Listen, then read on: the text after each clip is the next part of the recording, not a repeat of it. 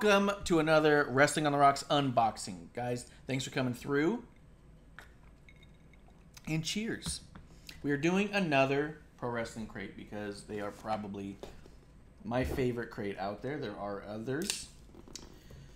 Let's get right into it. You can find all of our stuff on WrestlingOnTheRocks.com. You can find all of theirs at ProWrestlingCrate.com right below. Let's see what we got.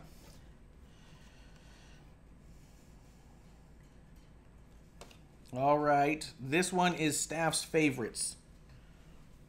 Every one of these boxes comes with 2 shirts, so we're starting off with that. And whoa, that is intense. That's crazy cool. Check out this Hot Rod t-shirt. Hot Rod Roddy Piper.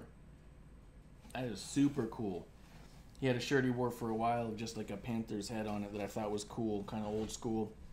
Let's see, there is, let's see, a flyer for something called Too Sweet inside the Indie Wrestling Revolution. Keith Elliott Greenberg, New York Times bestseller.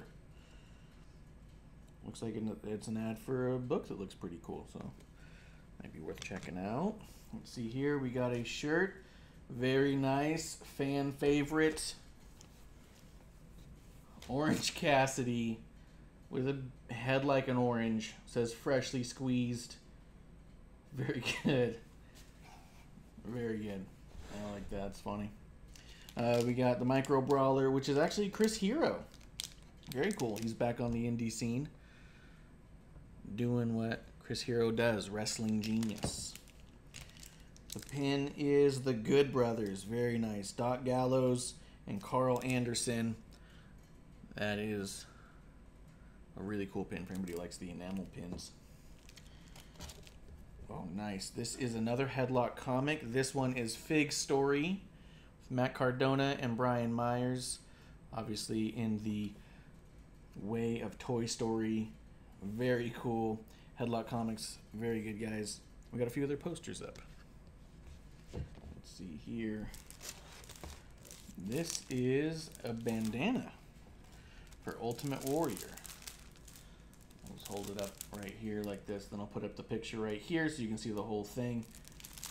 But a bandana for Ultimate Warrior, very cool. Recently got an Ultimate Warrior box that is going to go very nice with. And always last but never least, the signed 8x10, which you get in every one of the crates as well. Oh, that is really nice. And what a nice signature he has, too. That's Juice Robinson. Really cool action shot and a really nice signature. A lot of guys putting out initials lately, but not Juice. That is it for this month's crate. Check out ProWrestlingCrates.com for the next one.